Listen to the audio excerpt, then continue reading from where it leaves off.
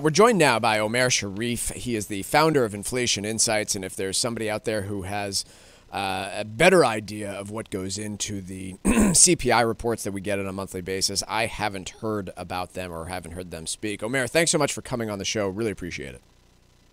Thanks for having me.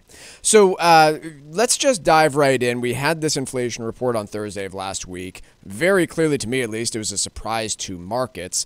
From hearing you speak in early October, I'm not sure how much of a surprise this was to you. What did we actually see from this data last week, and why do you suppose it surprised markets so much? Yeah, so, look, markets are a little bit, whatever happened last month, they kind of take it as a bit of a given in the following month. So, people are looking for a much higher number than what we actually got. What we got was much, much better news, I think, at least for 1 month on the inflation front. We just saw prices, either declining outright for a lot of things you buy for your home, for example, or outright slowing down for a number of other things. So it was a good report, but there's obviously there's a lot of wood to chop here in terms of, getting inflation down to 2%. We're nowhere near there. No. But I think this was a good first step in terms of what we're hoping to try to see on a more regular basis. Can you explain to our listeners, I heard your explanation of this elsewhere, maybe I read it, the change in medical care services. We saw that decline in the month of October, and my understanding is that it is a bit technical in terms of how CPI actually measures how all of us actually pay for medical care services. Yeah, so it's for example, it's not what you pay out of pocket for your health insurance. It's not what your company pays on your behalf. It's actually, the number it's lagged quite a bit. So it's almost about a year old.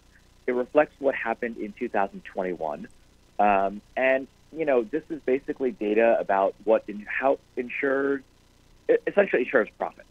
What did they do in 2021? And what happened, you got to go back to the pandemic, what happened in 2020. A lot of people could not do things like, elective surgeries. Nobody wanted to be in a doctor's office with other people who might have COVID. So people were not using healthcare as much. So in 2020, their profits went up a lot because you were not using healthcare as much, but the premiums were still rising. 2021, we had the vaccines. People started getting more comfortable going back to the doctor's office. Premiums still went up, but utilization increased a lot. Yeah. And essentially year over year, their profits were still positive, but they were not as strong as in 2020. That counts as a drop in health insurance in the CPI. So this is it's a technical, it's a bit of a quirk, if you will, in terms of how they measure this stuff. But at the end of the day, it is reflecting kind of old news. So I wouldn't, look, your health insurance premium is going up for 2023. This is old news, but the way it hits the CPI, it counts as a big drag. And that's what we saw. And by the way, which we're going to see every single month probably through most of next year. This is going to continue to be drag on the core CPI every year going forward. Omair, every month going forward through next October. As I think anyone who's ever paid rent or a mortgage realizes, shelter costs oftentimes make up a large portion of the average American budget. What are we seeing when it comes to shelter costs, specifically in the CPI reports? How is that measured, and what are your expectations for, again, we've got this most recent report. It was better than expected, but I think everybody's acknowledging that the next few really matter here to see if we have any confirmation of what we saw in October CPI. What's your expectation for shelter costs? Sure. So the most important thing to note is the CPI lags what is happening in the rental market by about a year, roughly, because it measures the rent for basically anyone and everyone who is renting, not just people who are trying to move right now to get a new apartment. Those costs, so for folks who are trying to move and get a new apartment right now, we know from a lot of different data sets in the rental market, those costs are starting to, they're still increasing, but that increase is starting to slow down. And so, whatever you want to look at, Zillow, Apartment List, CoreLogic, those costs have definitely slowed down quite a lot. And that's going to take a while to feed in the CPI. Okay. My expectation is probably not till Q1, maybe February, March of 2023, we'll start to see that feed in. But I think the good news is, we are starting to see those costs for new leases start to slow down, and that should start to come into CPI in a few months. Until then, we'll probably still see pretty kind of steady as she goes type numbers in terms of rent and shelter in the CPI. Probably through, I would imagine, February or March of next year. We finally started to see one of the key inflationary data points from last year start to cool off a little bit. Used cars and trucks came down for the month of October. I think it was 2.4%. What's your expectation for that one segment? I mean, just practically speaking, let's get away from markets for a minute. If I'm looking at buying a car sometime in the next year, what's your expectation for vehicle inflation going forward? Yeah, so I think used cars is a good one to talk about, because that's a space where we know that wholesale costs have gone down almost somewhere between 10 to 15% since June. So it doesn't matter what kind of measure you want to look at.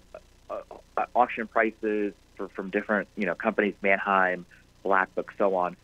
Those costs are down 10 to 15% for the dealers who are buying at auctions just in the last 4 months or so.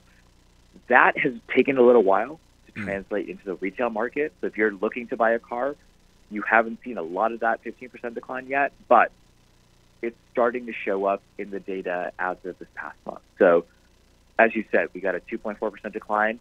Prior to that, we had a 1% decline. I think you're kind of looking at that sort of a number somewhere between 1% to 2% in terms of a drop, probably I would imagine for the next few months, because retail's got a little while to catch up. And that wholesale, drop we've seen, it will be passed through to the consumer, because these guys are sitting on cars they bought a few months ago. They don't want to unload them for cheaper than what they bought them, obviously.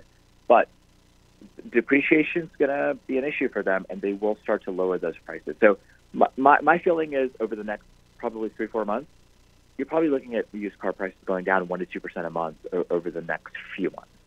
Omair, you've only had, if you've even seen it so far, you've only had about 3 hours to digest it. We got the producer price index this morning, which seemed to confirm some of the readings from the consumer price index of last week. Any takeaways from that? Again, can't hold you to this. It was just released just a couple hours ago, so I'm sure you haven't had time to do a full look through. But any takeaways there? Yeah, it was certainly a little bit weaker than expected, which is good news in terms of the pass-through for consumer prices. What I would say is that you want to be a little bit careful with the PPI data. It's a very different animal than the CPI, because it is much more of a snapshot kind of mid-month to mid-month. It's not a full month average. And so, it sort of doesn't really give you a great picture of what's happening for the most part in terms of what's going to happen to the price you pay on the shelf for an item, for example. That said, anytime it's going down, what it sort of tells you is that retailers' margins are being squeezed a little bit. So whatever they're paying for an item, their markup is kind of going down, which is always good news for the consumer. So I'm hopeful that means that as you go into sort of the holiday season, that you hopefully can expect to pay somewhat lower prices than maybe what you were expecting to see, because the markups are going down right now for producers. Omair Sharif, founder of Inflation Insights, joins us today to talk about last week's CPI report as well as just this morning's producer price index inflation report. Omair, really appreciate you joining us. Very insightful as always, and looking forward to having you back on the show. Thank you.